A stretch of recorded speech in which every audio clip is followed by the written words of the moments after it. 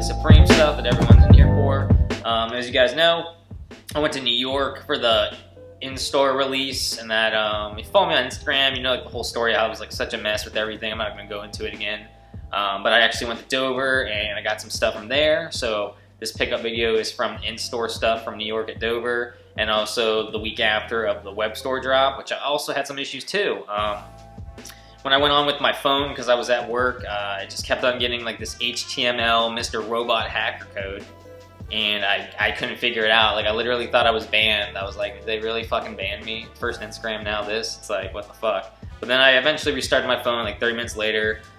Most of the, you know, like the good shit was gone, but actually pretty much got everything I wanted except those blood and semen decks like that looked like that Metallica cover, Reload or Fuel, whatever that was a garbage album. But that's the only thing I really missed out that I wanted. I said I wanted the chain. I thought about it, you know, I spent $400 and I really didn't want to spend $300 more on the chain, but it was a pretty cool chain.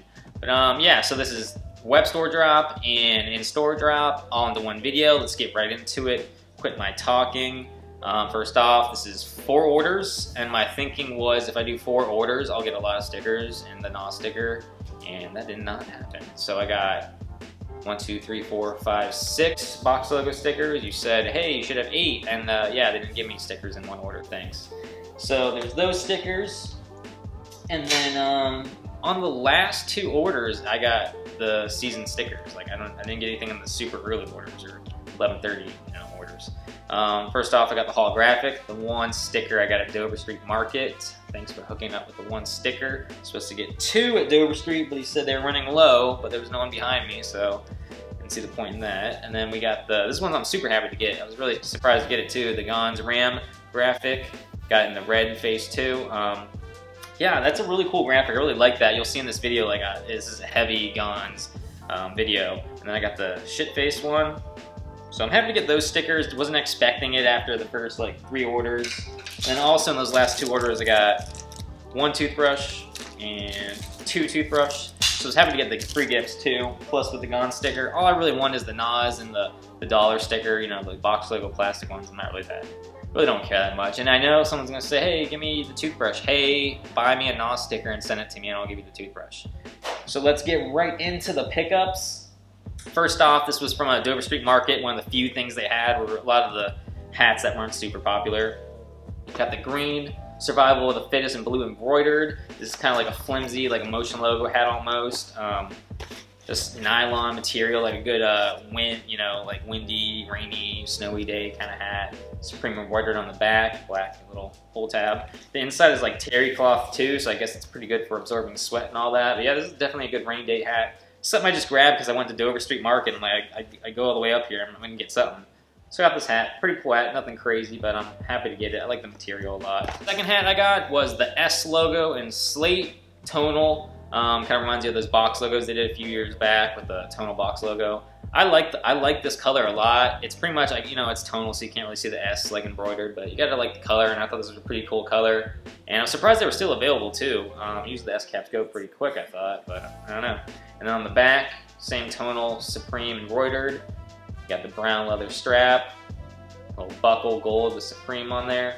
Yeah, I'm just super happy for this hat. Super happy with this hat because my S logo I got like way back whenever. It's like the hat I wear the most, and I also wanted to get like, you know, different colors and stuff like that. I got like the varsity one with like the little fell, and I got some other ones, but I like this one too because it keeps it simple, just like, you know, cotton. Next hat I got was my favorite hat. Happy to get it. Look, I like another thing. I was surprised I was still there, like around like, you know, 11:30. The Gons Ram graphic, green. It's kind of like that classic, kind of like hard, like is it like wool or like cotton? I don't know, like that hard ass material. What, you know what I'm talking about? Snapback, green, Supreme embroidered on the back. Yeah, it's a super cool graphic. I like the Gons little like Ram logo, like the Supreme underneath it spelled wrong. It's pretty cool. Then we'll get into some of the accessories. Of course, like the most probably bought accessory ever, like in every Supreme video ever. Got the Hanes tees in black, medium. Pretty much at the beginning of every season, I just grab another pack of these because they wear out by the time of like the next season or whatever, anything like that. I think it's just a good fit, classic, not too expensive. You get 3 of them, so I always kind of grab more of them. Then we'll get into something I usually don't buy is the bags. And this is the shoulder bag, of course, in black. As I was skating around New York, I realized like I really didn't want a backpack. It was like pulling me down. I just didn't want the extra like, you know, thing to carry around and hold. And if you want to skate around, jump off curves and stuff, it kind of like weighs you down. So I was like, you know what, I need a shoulder bag. So that made me actually want, for the first time ever, I never thought about buying a shoulder bag, is get the black shoulder bag when it came back on the web store. So I got the black shoulder bag. It's kind of got this laminate, shiny material. Nothing crazy, nothing out there, nothing really that special. It's not the camo, it's not the stars, you know. But I thought it was, you know, classic. You can wear it with everything. It's not gonna, you know, get dirty or anything. I just thought, you know, it was like, I just like stuff that you can wear with like, and just not get dirty, and just, you know, it just goes with everything. You know, you can't go wrong with black. So I got that. It's got 2 compartments. Easy to put your wallet, your cell phone, anything extra, your, you know, your money. And yeah, I'm really happy to get that accessory. I'm gonna be using that a lot, especially when you're skating around. You don't want to like have a bag or anything like that laying around. And then something else, I got this bag from Dover Street Market. One of the few things they had were the bags and the hats. They had the backpack. Like every single kid walking out had got the black backpack. I don't know. I guess just to grab something. So I got this with the green hat. This, as you can tell, is the black duffel. That laminate, shiny material. Supreme 3M across the side. Supreme box logo right there. Nothing on the back. And then you got kind of these like little carry straps right there, and you got your buckle for your strap. It also comes with a strap so you can put it on your shoulder. On this side the same, carry it like this, hang it up. And it's got a zip on the side right here, and then if you open it up,